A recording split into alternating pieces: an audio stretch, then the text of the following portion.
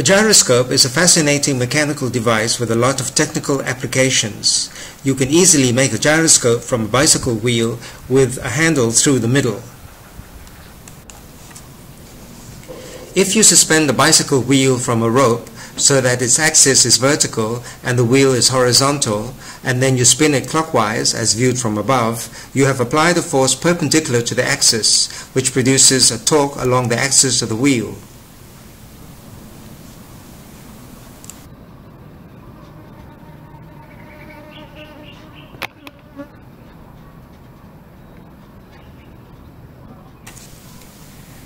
You can use the right-hand rule to determine that the torque and angular momentum is then pointing downwards along the wheel's axis.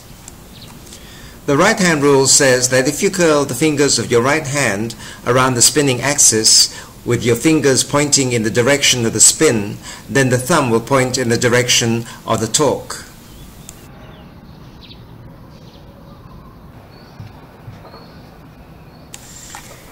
If you lift the wheel so that it is vertical and then spin it in the clockwise direction, instead of falling down, it remains vertical.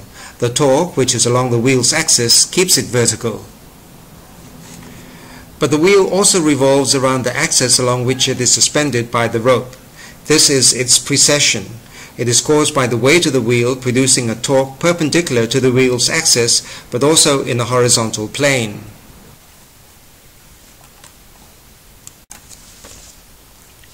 As you can see from this diagram, there are two torques, one due to the rotation of the wheel and the other due to the weight of the wheel acting perpendicular to each other, the resultant torque producing the precession.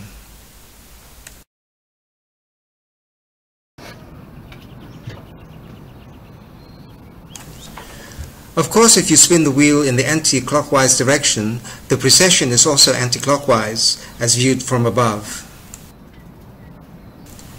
The wheel does not remain vertical for very long because friction is causing the wheel to slow down, and ultimately the wheel's weight overcomes the force causing the wheel to spin, and the wheel stops spinning and remains horizontal.